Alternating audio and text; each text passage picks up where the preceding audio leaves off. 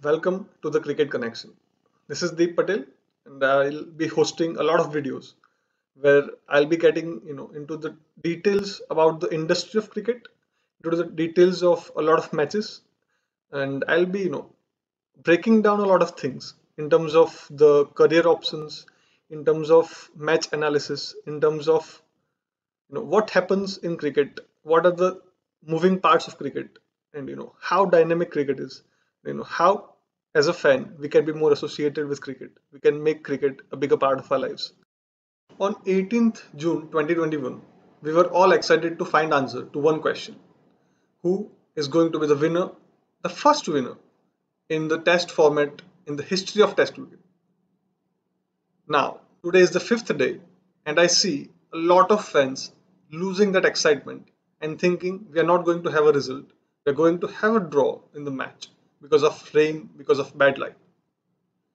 But here's some good news: we are more likely to have a winner than a draw, considering the recent history of Test cricket, the nature of Test cricket, and the weather, of course. Now, here's a detailed breakdown of why I'm telling you this. This might be the fifth day, and we have a reserve day, but this is going to be a moving day, and I assure you that. So, first, let's look at what has happened so far. As it stands, India were bowled out for 217 from their 92 overs in the first innings, and New Zealand have scored 101 at the loss of 2 wickets from their 49. So far, we have had 141 overs of play, and we can expect around 180 to 196 overs of play in the coming 2 days, that is day 5 and the reserve day. So let's dive deep into finding the trends of this match. So if we look at the overall figures, the scoring has happened at the rate of 2.25, 318 runs in 141.1 overs. Now that scoring rate indicates that the scoring has been difficult, and if you look at the number of overs per wicket, so it again adds up to around 11.4 overs per wicket. So that also says that batsmen have applied themselves and they have managed to survive as well. So it's not like most of the batsmen have got out right after they came, but if the batsmen show some application, show some patience, they can survive on this wicket. So given that the scoring is not easy, and even it is not that kind of a pitch where you'll get wickets falling, you'll get 5 wickets falling in 2 to 3 overs or 3 to 4 overs, that it is not that kind of a pitch, but it is a challenging pitch, and if you try to force issues like Rishabh Pant did, you are more likely to get out, right? So we can expect the trend to continue. The low, the run rate will be below 3 most of the time. Now let's look at that what can be possible given that. So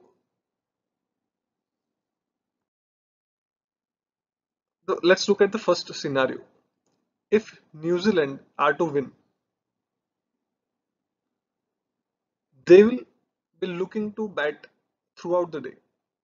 If possible, they'll be looking to bat throughout the day. Now what they'll be looking at is a lead in excess of 100. Ideally, they would like to have a lead of 100, so that they can then get the full reserve day to bowl India out and chase whatever is remaining,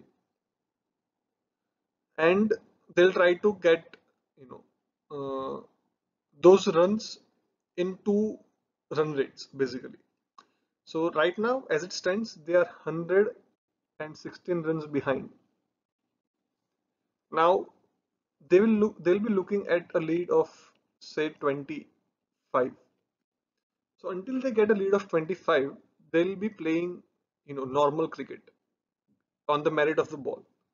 And once they have crossed the lead of 25, they'll assess and they'll try to accelerate to get the lead to somewhere around 100 to 150.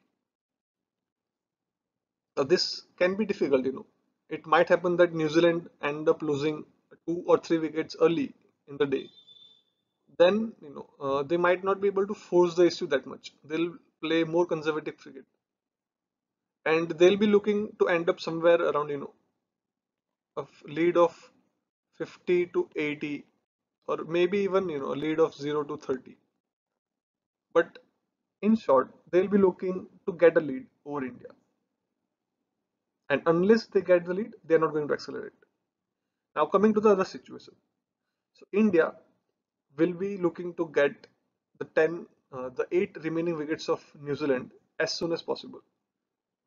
Ideally, they would like to get them in the first session, in the first 30 overs, giving away 60-70 runs, and getting some lead for them.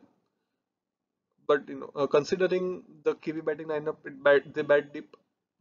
We might have a situation where New Zealand get all out around 240. Play 50 more overs in the day, get around 240, 230, and they're all out. So India trails by around 20 runs, and then India will be looking to set a target of around 225, and give New Zealand 65 to 70 overs to chase that target down. So that would mean a scoring rate of around, let's say 3.2, 3.3, something like that.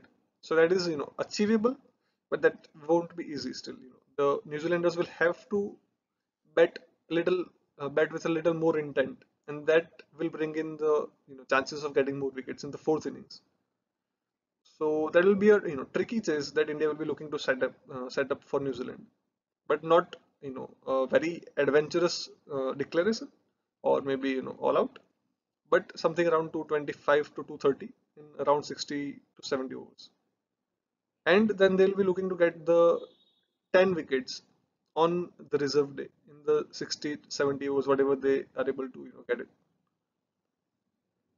Now looking at the third situation, so this is the situation that I expect has a higher probability of panning out, not a draw but an uncertain winner. Now, if New Zealand get a lead of over 80, it is very certain that New Zealand will be the winners. If India get a lead of uh, you know anything under 25, I mean India is getting any lead, or they're trailing by under 25, 30 runs, then they'll be able to force issues once they can get in excess of 100 or 120 runs lead. And then the other situation will be wherein New Zealand end up scoring somewhere between 250 to 80 to 60 to 90, something like that, and they bat for around 65 overs today, which will leave only around 25 overs for India, considering bad light, overs between the change of innings and all that.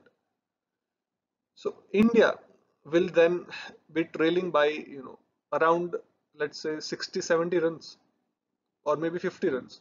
So their first job at hand will be to get the deficit down and not lose more than 1 wicket.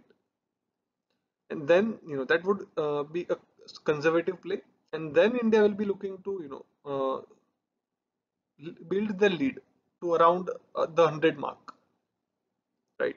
So that might take them around that would mean around scoring 150, 160 runs, and that would take around 60 overs. 60 overs, around 60 overs, yeah. So that would mean that they would be batting well into the session one of tomorrow, and then they'll also be looking to get another 80 odd runs, so that they can have a lead of 180, 90, and they can set that kind of a target from a little lesser number of overs, that is maybe 50 overs or something, because tomorrow they'll only have 70 overs to get those 80, 90 runs and get the 10 wickets, so that will make a draw a more likely probability. But it also keeps all the three options open. India might decide to declare in an adventurous mode. New Zealand might look to score down, might look to chase an adventurous total. So the scoring rate will come into the equation, and that is why I am expecting the result to arrive.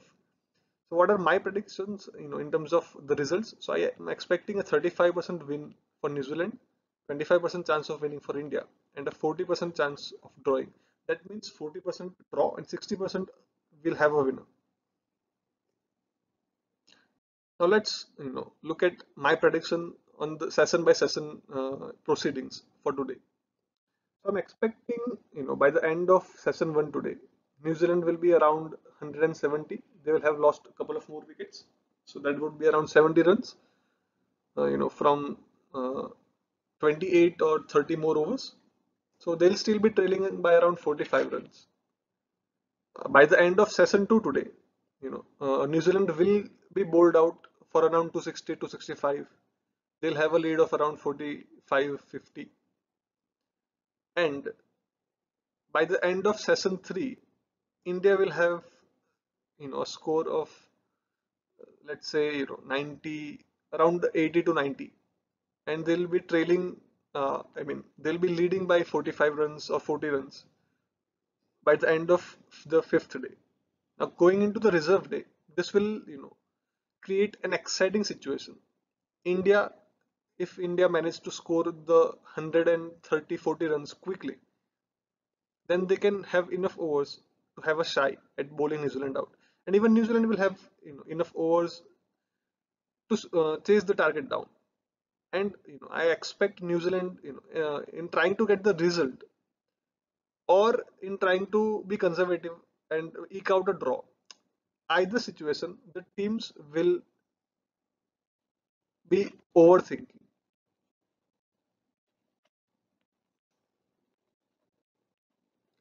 And that is what I feel is going to give us a result. You know, if the teams were to play naturally, we are more likely to have a draw. But given this is a final, this is the final of the first ever World Test Championship happening, and both the teams would be wanting to win this one, and hence, and more importantly, they'll not be wanting to lose this one. They'll want to ensure that we don't lose this one. So they'll be either conservative in their approach or aggressive in their approach, and in either ways, when you don't play your natural game, when you don't play the ball on its merit, either way, you are more defensive or more aggressive, you are more likely to lose your wicket, you're more likely to lose your rhythm, you're overthinking and clouding your judgment, and that is when the chances of the day progressing quickly occurs. So that is why I expect India to score quickly, in trying to win and trying to have an exciting match, and losing a lot of wickets as well. So India will be bowled out for around 220, and they'll be getting some 5 or 10 overs of play into the second session. That would mean a target of around 175 for New Zealand. And by the end of second session tomorrow, New Zealand will start conservatively. They don't want to lose a lot of wickets up front, so they'll be proceeding at a 2.5 run rate. They'll be around 60-65 by the end of the second session, 25-30, 25 to 26 overs.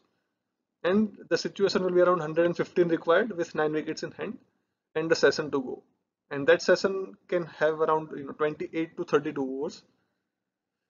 And by the time it gets to the last half an hour of the game, I expect the situation to pan out that New Zealand, from the end of session 2, from the beginning of session 3, they'll think that they can have a shy, they can have a go at the target, and hence they'll be looking to score, and there will also be phases when they'll lose wickets, and that would make the match more interesting. So I'm predicting a score line of 145 for 7 from 50 odd overs for New Zealand, with around 8 overs to go, 30 runs to win, and 3 wickets required. And I think it is going to be a very exciting finish. This is my prediction. But regardless, I am considering the chances of having a result higher than a draw, because this is a final and the players are not going to be thinking rationally. They are not going to play on the merit of the ball. They are going to cloud their judgment by overthinking, because this is a huge occasion, and this is what I'm expecting, and because of that we are more likely to have a result and an exciting 2 days. I cannot wait for this. I'm pumped up to watch this 2 days, as pumped up as I was at the beginning of this test. So hoping to have an exciting 2 days and hoping to have a result, and I believe we'll have a result. I am eking towards a New Zealand victory. I'm hoping, I whatever team wins, I'll be very happy. Both are my favorite teams, but I'm hoping New Zealand wins this one and India win the T20 World Cup, as New Zealand don't have the bowling lineup to win a T20 World Cup, I guess, in the conditions that is going to be played. So here's to an exciting 2 days of Test cricket, which is the ultimate form of cricket. So thank you, goodbye, have a good cricketing days. Have a good 2 cricketing days. Thank you. If you are excited and interested in learning more about the field of cricket, the industry of cricket, what kind of career options are there, what kind of professions are related to cricket, and have a cricket match is made the way we view it, right from the operations, the organizing, the food, the security, the players, the playing, the game, the strategies, the managing, to broadcasting, advertising, cameraman, and everything. I'll be diving deep into each and every aspect that makes cricket what it is. And if you are excited to learn, if you are excited to know more about it, you know what to do. And I'll be hoping to see you soon in the next video.